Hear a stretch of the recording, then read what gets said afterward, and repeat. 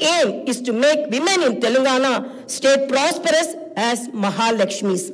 As part of this, women are given free travel facility in the RTC buses, and I am happy to inform you that this free travel scheme came into being on December 9th. Other promises made under the Mahalakshmi scheme will be implemented very soon. My government has a definite plan to provide better medical and health services to the poor. No one should lose his or her life because he or she is poor. My government's topmost priority is public health. Hence, the government has revamped the Rajiv Arogyashri scheme, which was implemented during the Congress regime in the past. Rajiv Arogyashri became very popular and talked about in the country.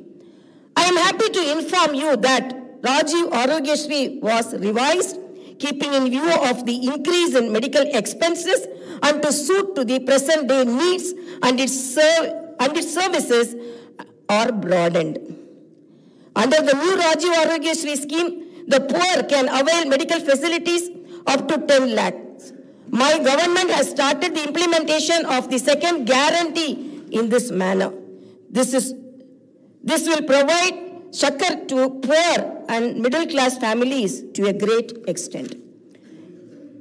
The government will lay out a definite and time-bound action plan to implement other guarantees promised in the poll manifesto, such as Mahalakshmi scheme, Raitu Bharosa, Gruha Jyoti, Indrama houses, Yuva Vikasam, and Chayuta within 100 days of its governance.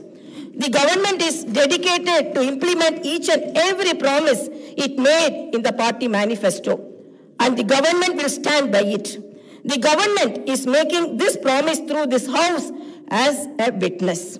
Let me inform people through this house that the administration is actively preparing an action plan based on the promises made in the poll manifesto. We are assuring people in the state that we will implement the Varangal declaration made for farmers, the Hyderabad Yuva declaration made for youth, the SC and ST declaration announced in Chevella, and the BC declaration promised in Kamareddy, and its letter and spirit very soon. As promised, we will identify the families of martyrs, allot them 250 square yards of the houses sites, and also pay them a honorarium. Our government is committed to provide quality, uninterrupted power supply to the agriculture sector. As promised in the declaration, we will give a minimum support price for each and every crop. There will be an action plan to waive the farm loans to the tune of ₹2 lakhs.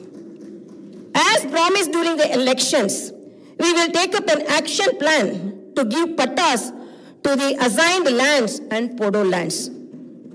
We have promised people that we will order an inquiry into the irregularities committed and lack of quality and corruption in the construction of the Medigatta and Annaram barrages of Kalishwaram project. Our action plan will be in this direction. The government is committed to protecting and getting Telangana state's rightful share of Krishna river water. Our aim is to get national status for the Palamuru Rangareddy irrigation project, which is a boon to South Telangana. Our government has decided to complete the project and make Palamuru, Nalgonda and Rangareddy districts into a fertile districts.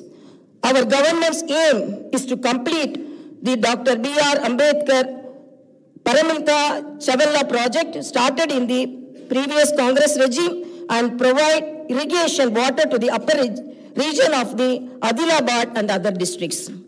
We will implement each and every promise we have made to the youth.